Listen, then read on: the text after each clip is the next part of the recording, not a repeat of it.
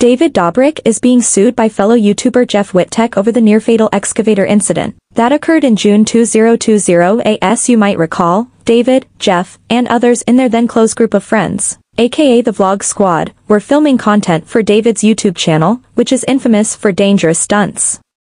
But the group went a step too far when David took control of an excavator in a shallow lake in Utah and swung Jeff, who was hanging on to a rope attached to the machine, at high speeds. In video footage uploaded to his YouTube channel, Jeff could be seen slamming into the excavator when David suddenly halted it, before falling into the lake.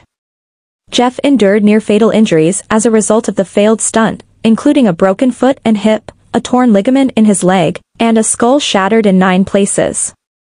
Doctors also told him that he came dangerously close to losing his eye, and he announced a few months ago that he'd only just gotten the plates out following his 9th surgery. Much of Jeff's recovery was captured over his 3-part YouTube docuseries, Don't Try This at Home, which explored the stunt in detail. The videos are so graphic that they're introduced with a stern warning on the platform, while uncensored versions remain available on Patreon, and though he's undergone multiple successful surgeries, Jeff has noted that he'll have lifelong brain injuries as a result of the stunt. Now, Jeff is suing David for general negligence and intentional tort in a new lawsuit obtained by multiple outlets.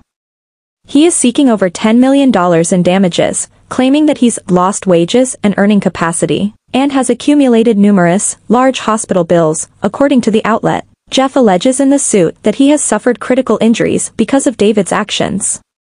He claimed that while the group was filming out on the lake in Utah, David was the one to suggest that someone hold on to the rope attached to the excavator while he swung them around in the air.